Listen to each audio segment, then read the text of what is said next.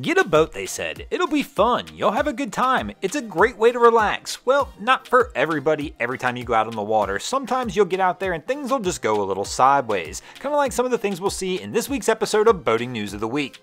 Our first incident to make the boating news this week is going to take us down to the Caribbean island of St. Martin, where here in these images you will see the 235-foot yacht Geo crashing into a concrete dock wall in Simpson Bay. The yacht upon approach had a computer malfunction causing this incident to occur. The 235-foot long turquoise-hulled yacht is owned by Capri Sun juice tycoon Hans Peter Wilde. Yes, apparently there's quite a bit of profit in selling little juice boxes. At the time of recording this, it's unsure whether Hans was actually on board the vessel during the incident, but here the boat can be seen coming in approaching the yacht club, and here you can see the damage that it's caused.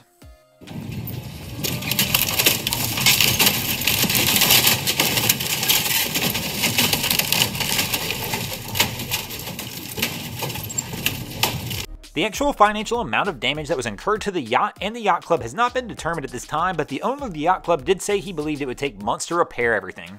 Our next incident to make the boating news this week is going to take us down to Florida, where residents in Palm Beach Gardens are a little bit disturbed after a speeding boat crashed into a number of docks this past week.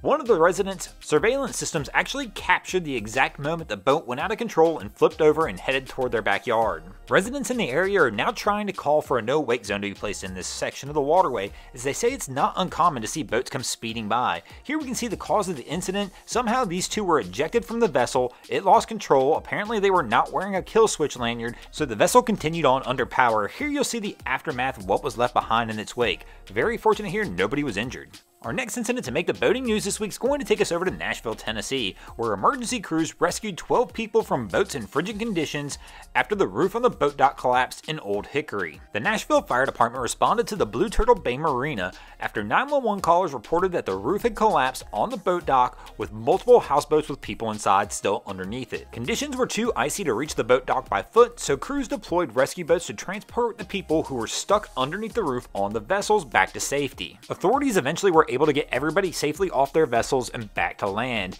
This is just one of several incidents we've seen like this over the past couple weeks due to winter storms. Speaking of winter storms, that's going to take us into our next incident to make the boating news, and that is a turtle rescue. Most people might not think of this, but when cold weather strikes, turtles just do not fare well. This is the scene in South Padre Island, Texas, where a Texas nonprofit rescued approximately 3,500 cold-stunned sea turtles from record-breaking temperatures that walled the area over the past couple weeks. Sea turtles become cold-stunned when water temperature goes below 60 degrees Fahrenheit. The cold-blooded animal becomes sluggish and lethargic when their body temperatures plunge. During this event, temperatures on Texas's southern coast dipped into the low 20s. The average high during this time of the year for that area is usually in the 70s.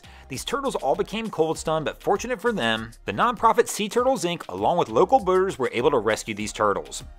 Our next incident to make the boating news this week is going to take us down to southern Georgia, where 6 people had to be rescued, including 4 children, after their boat struck an object near St. Mary's Jetties. One of the children on board the vessel was actually able to get a 911 call off. The only thing they were able to get out to the dispatch is that they were on a boat that was sinking before the call was lost. This crew did wind up having to abandon ship, but fortunately for them, there was a dredging vessel in the area that witnessed the event and was able to pluck this crew from the water, and everybody made it back to land safely. Thanks for watching, guys. I hope you enjoyed this week's episode of Boating News of the Week.